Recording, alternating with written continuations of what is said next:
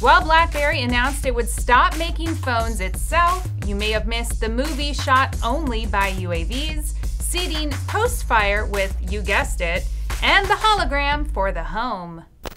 Welcome to In Case You Missed It, where a new VR toy called City VR takes Google Maps surface information, then packages it into a world where you can walk around like a giant. Let's hope being a giant ends better than it did for 1-1. Let's face it, the current state of entertainment VR is a mess. You either have to wear a VR headset or some goofy 3D glasses to get the full depth of effect.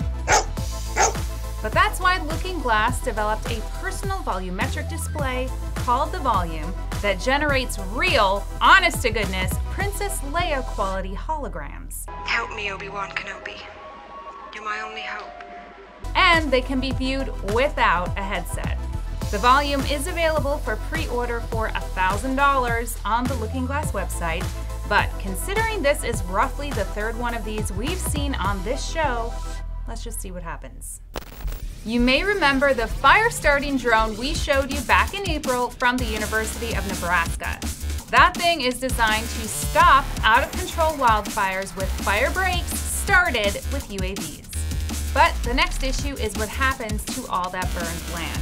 So of course, now that sound you hear is another drone coming to save us. A forestry startup uses the little guys to reseed areas that have been hit by fire or other disaster. And where people used to hand plant and monitor new trees, DroneSeed can launch seed capsules into the earth and even spray herbicide to invasive species, which it recognizes autonomously. Sounds complicated. Good luck. And finally, a new movie launching next month is interesting to us because it's shot entirely by UAV. In the Robot Skies is a world-first, only drone movie and is subtitled A Drone Love Story, which probably won't be fiction at the rate we're going. Please let me know if any of you see that movie.